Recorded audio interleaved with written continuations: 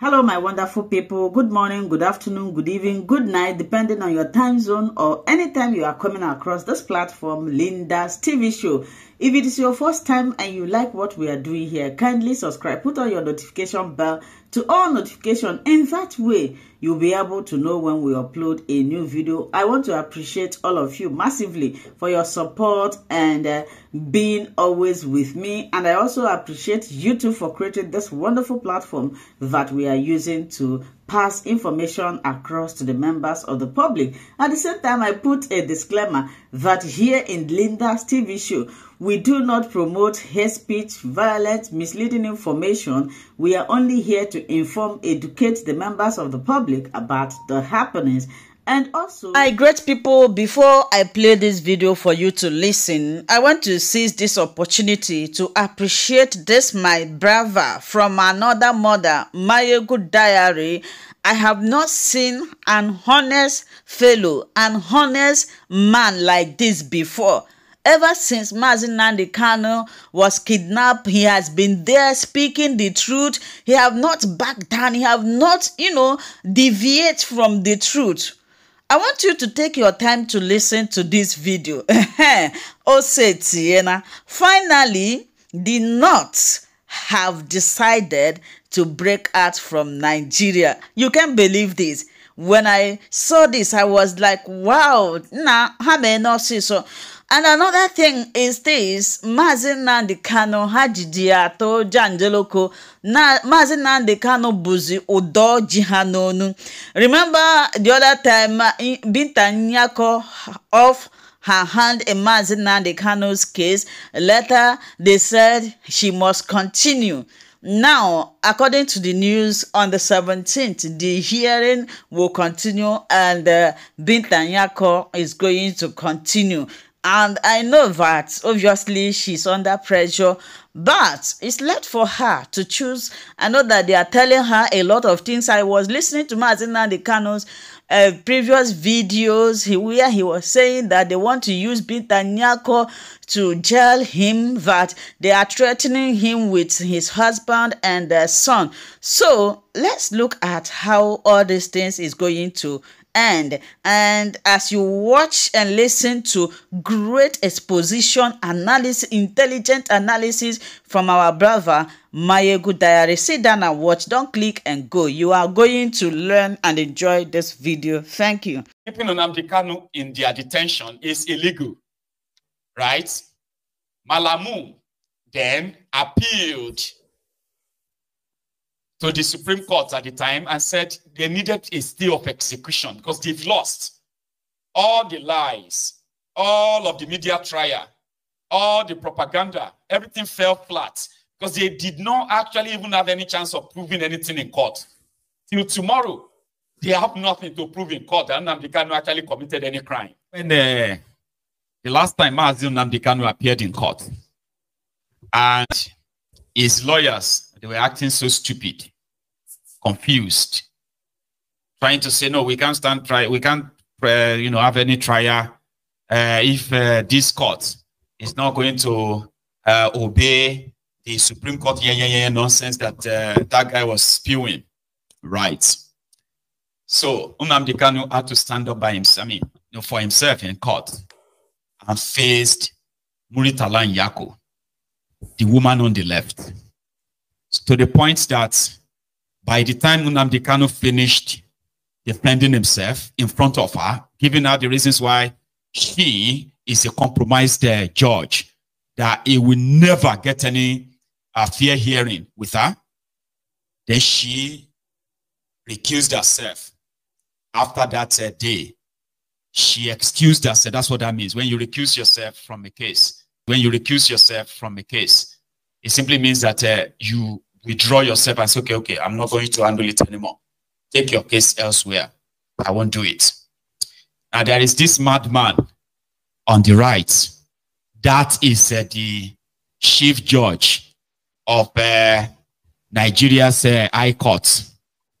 His name is Soho. After receiving the letter of the woman on the left, saying, I don't want to be part of Nnamdi Kanu's case anymore, take it elsewhere because Nnamdi Kanu said he doesn't want me anymore. This man on the right looked at it and then sent it back to her and said, no, you continue with the case. Do you see what we're talking about? Yeah, I said, you know what? You are the one that we want to handle it. Continue just toying with it and playing with it. Don't worry about anything else, okay? Because what they want is a pronouncement. But there is something that I want to show you. Let me search it and put it on my screen. Okay. In 2022, yeah, an appeal court in Nigeria, right, ruled that Nnamdi Kanu, right, that was in October. I don't know if you remember, but don't worry, I'll put it on the screen, okay, so that it won't be like I'm just saying it.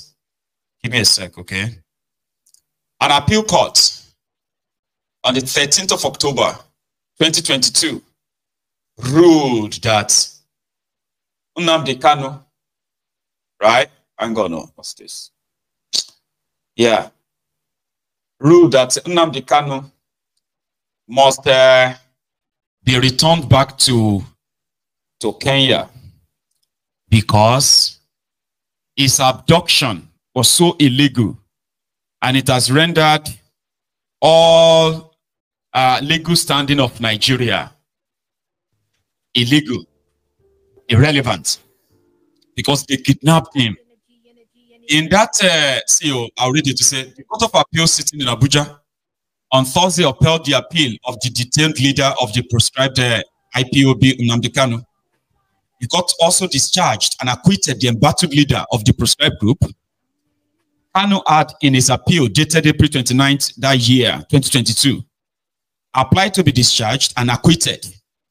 Kanu was first arraigned on the December 23rd, 2015, and was later granted bail on the 25th of April, 2017. However, the Court of Appeal on Thursday declared as illegal and unlawful the abduction of Kanu from Kenya to Nigeria, and quashed the entire terrorism charges brought against him by the federal government. The appellate court held that the federal government breached all local and international laws in the forceful rendition of Kanu to Nigeria, thereby making the terrorism charges against him incompetent and unlawful. The appeal court, in a judgment by Justice Oludotun Adebola, voided and set aside the charges by the federal government against Kanu. The appellate court proceeded to discharge Kanu from the alleged offenses.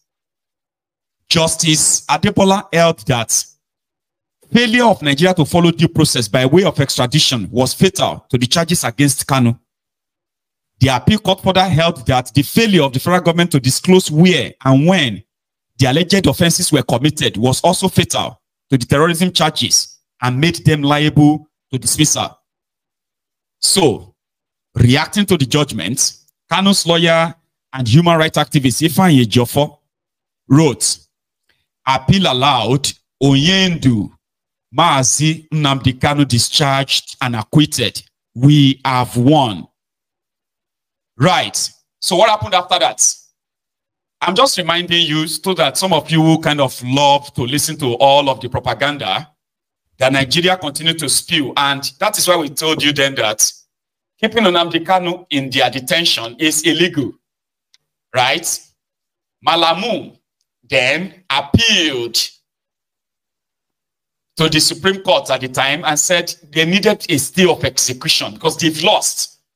All the lies, all of the media trial, all the propaganda, everything fell flat because they did not actually even have any chance of proving anything in court. Till tomorrow, they have nothing to prove in court that Nnamdi Kanu actually committed any crime.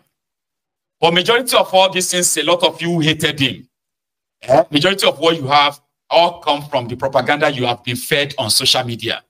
And maybe your hatred for the Igbos, by the way. There are Igbos who also hated Nnamdi Kanu simply because they couldn't believe that somebody like Nnamdi Kanu would control such massive following. They were jealous of him, right? And because of that, they wanted him killed. They support Nigeria. They believe that, in fact, they were actually saying people who are following Nnamdi Kanu are illiterate, only for them to realize that they are the illiterate, the arrogant idiots, self-hating Igbos, who just wanted a man that they couldn't believe that both educated, uneducated, well-exposed, well-traveled businessmen, rich and also rich Igbos, actually listened to him. They couldn't believe it. That these people don't listen to their criminal politicians. They do not respect them per se. But that Nnamdi Kanu and his microphone, that Nnamdi Kanu and his social media platform is able to control the millions of people that respect him so much. They hated him for it. They wanted Nigeria to kill him, but they couldn't kill him. They couldn't jail him. They couldn't prove anything in their courts. In their desperation, they violated international laws. They kidnapped him from Kenya. And their court told them that's so wrong. If you really want to try him, you have to follow the process of extradition. You need to return Nnamdi Kanu to Kenya. And you have to pay him 1.5 billion naira in damages. Return him to Kenya. Then you can now go back to Kenya, okay, and begin the process of whatever accusation you have against him, you have to present it to the Kenya courts, okay, and apply for extradition. That is when you can bring him to Nigeria and then try him on the treason or whatever terrorism nonsense you want to charge him for. Not just use social media and begin to tell people on social media, IPOB is dangerous, IPOB is terrorist, IPOB, yeah. When we all know that the real terrorist here is the Nigerian government. That has criminalized self-determination. So self-determination is not a crime anywhere in the world. If I say, okay, yeah, I am supporting Yoruba nation, let us break up. It is my right. That doesn't mean that I am committing any crime. What happened then is that if I have enough following, I can push for a referendum enough that you just have to give in. That's democracy. You don't criminalize it. So they did all of that on social media. When they now kidnapped him to Nigeria, they couldn't present any evidence that Nnamdi Kanu meant any harm or Nnamdi Kanu planned any terrorism in Nigeria. They couldn't present anything. They just wanted the court to kind of lock him up illegally. So Malamu went back to court. He went to court to say he will go to the Supreme Court.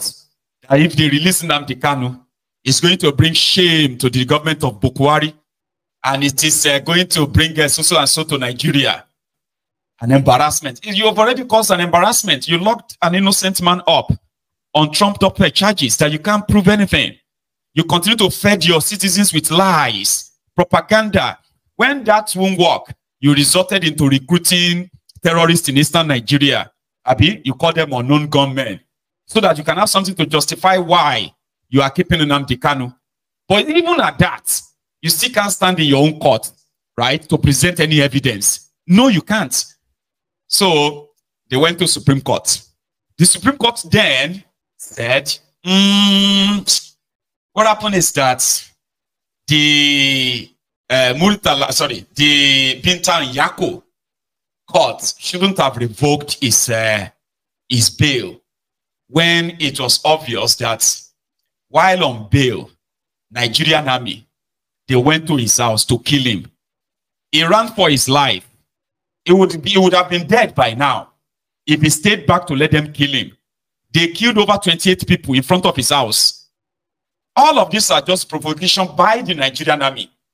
So that is not enough for the Muritala Yako to revoke his bail. That bail should be reinstated. The Supreme Court that should have upheld the appeal, Abi, decided that they should go and do the retrial. They now send him back to Onyako. The Onyako, Muritala, I'm sorry, this Binta Onyako, this mad woman here on the left, who justified keeping an innocent man in jail, right? Revoked his bail. They now sent Nnamdi Kanu back to her to go and retry. And Nnamdi Kanu said, no, I do not have any case in front of you. You can't try me. The Supreme Court says the reason why I should be here is probably since Supreme Court is so lily-livered, right? To kind of like approve what the appeal court already ruled on in 2022. So here I am, you, Mrs. Inyako, you have to reinstate my bail and let me go. Or I am not going to defend anything in front of your court anymore. I do not have any case here. And she said, if you don't put up your defense now, if you don't put up your defense, I am going to rule, Yoshi, rule. Because Nigeria is a lawless place. So that Soho, this madman on the right, is now the one who says, Nyako cannot leave the case. He must continue as the judge in this trial. And Nnamdi Kanu says, there's no trial. Can't you guys see it? There's no trial. There shouldn't be any trial. I do not have any case in front of you guys. But it is Nigeria. I told you that they are not keeping him because of they are keeping him all because they want to keep him as it's like keeping a trophy. You get that now? Yes, we got him. Yes, we kidnapped him. We committed the international crime just because we wanted to have this guy. So inside your own court, right? It defeated you inside your own court. It's the most dreaded person to them. So every time they take him to court, they say it cost them 500 million naira. Every day, every time you see Nnamdi Kanu in court, it costs Nigeria 500 million naira. Let him go. Pay him is 1.5 billion. Put him on the next available private jet and fly him straight to Kenya. And all this madness can end. But they won't do that. So that man on the right, who is the judge, and what they call him, the chief judge of the High Court, has insisted that Nnamdi Kanu should continue the case in front of Nyako.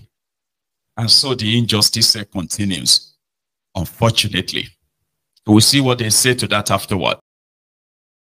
Thank you so much, my wonderful viewers, for watching this video together with me from the beginning to the end. Like I said before, if you like what you see here, if you like what I do in this platform, as you have finished watching this video, please hit that red button that says subscribe and put on your notification bell to all notification. In that way, you'll be able to know when I upload a new video. Share my videos, leave your comments in the comment section constructively. Until I meet your way again in my next video, I still remain your Linda's TV show.